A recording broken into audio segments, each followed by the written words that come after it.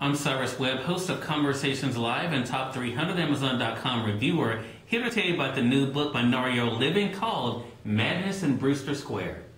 A review of Madness in Brewster Square by Narielle.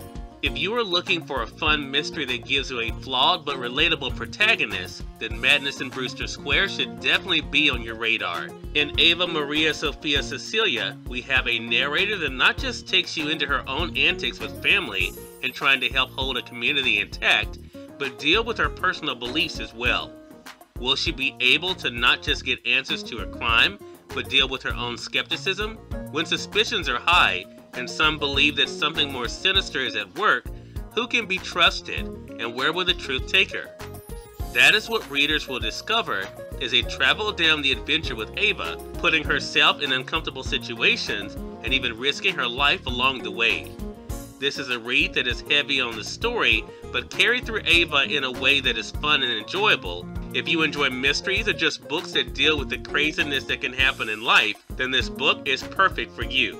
After all, crazy or not, there's no place like home. Madness in Brewster Square by author Narielle.